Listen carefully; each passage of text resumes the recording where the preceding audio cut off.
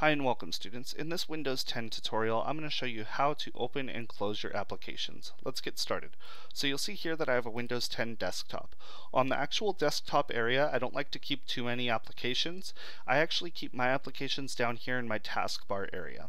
Now, anytime an application is open, you'll notice that there's a little line below the application. It's light blue. You can see that currently I have 3 applications open: File Explorer, Firefox, and OBS. Okay, so those are the 3 applications that I have open, and I can tell that just from looking at the taskbar. To open any application inside of Windows 10, you first have to make sure that you have the application on your computer, but there are a couple ways to do it. For instance, if I wanted to go over here and open up Word, all I have to do is hover over Word and click once, and it's going to open up Word. So if I click that, it opens up. That's great. Now, what happens if I don't have Word down here in my taskbar? Well, another way to check and open applications is to press the Windows key on your keyboard and then type in Word. Okay, now a lot of people think that you need to click on a search button down here or click Cortana. You actually don't need to do that at all. All you need to do is just hit the Windows key and start to type. Okay, so you'll notice I don't even have those options down there. I got rid of them because, again, all I have to do is hit the Windows key and type. And now when I open up Word, you'll see here it opens up. I'll open up a new document. And so now I have Word open. Now there's one other way that you could tell if an application is open and currently active.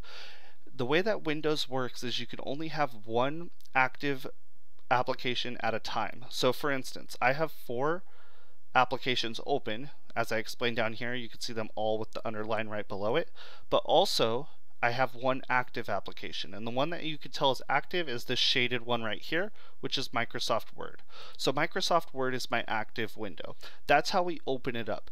To close any application inside of Windows 10, there's a few ways to do it. I could go down here to the Word icon, right click on it and go to Close Window, or I could go right up here, and what I use most of the time, I just click this X, and that's going to close the application. You'll notice that down here in the taskbar, it's no longer has the line below it indicating that it is indeed open. Now, let's say that I want to find a specific document. Okay, I want to find this document right here. Add a page border, but for some reason I didn't see it on my desktop, or I forgot where I saved it.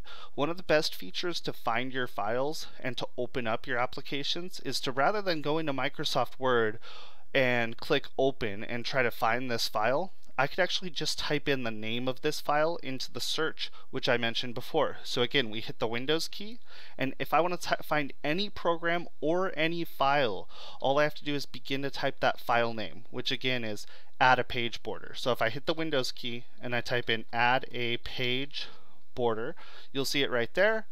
There's add a page border. Okay, and so again, one more time, I type it in, add a page border, right there. I click on that, and it's going to open up that file right there. So that is a quick and easy way to open up any file or any application on Windows 10. So hopefully this video has helped you learn how to not only open and close applications, but also search for your files or search for folders using Windows 10 with or without Cortana, just using the Windows key and immediately typing. So hopefully this video has helped you out. If it has, please give it a thumbs up and consider subscribing to the channel. Thank you so much for watching, and have a great rest of your day.